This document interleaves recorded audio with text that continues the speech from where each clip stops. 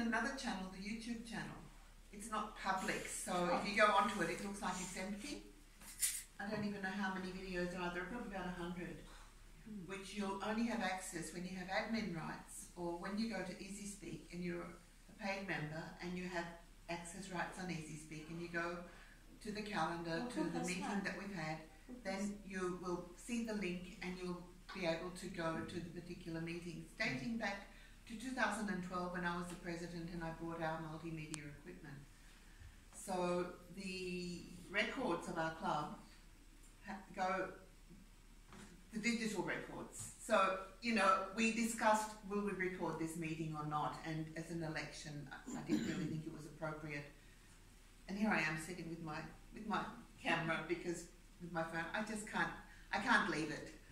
However, in terms of continuity and progression, and if somebody, Benjamin or anybody else, is interested, I'm very, very happy to support. I was already named, and when I see all of the media that we do share here at the VIC, I'm quite proud as a retiree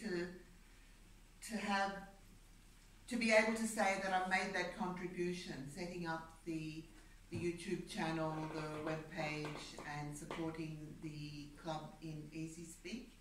And so please don't forget to put my name in there in the new committee, so that I've got all the access rights that I need to fix up anything else that might come up in the next few weeks as we transit from the 2021-22 committee to 22-23.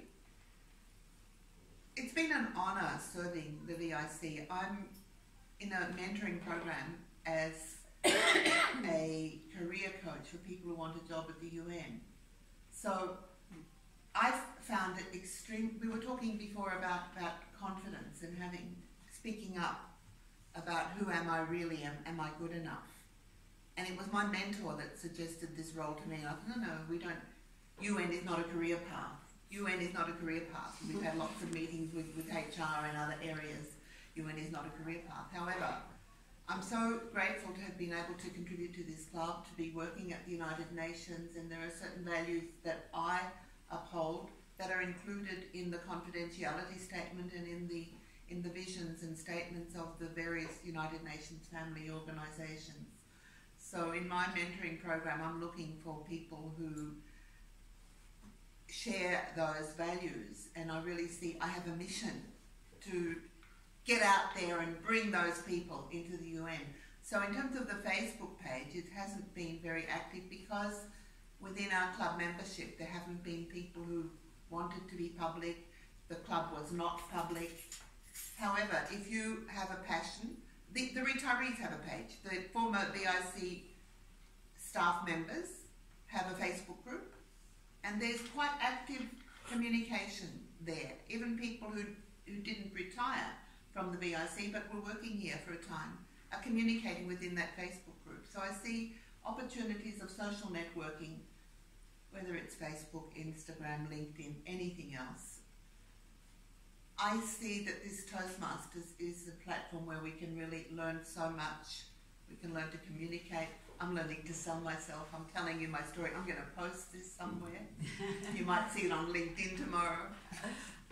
Thank you so much for your support. Thank you that I can serve you, and I'm keen and eager to encourage and support anybody else who wants to. As the UNFCU account says, serving the people who serve the world.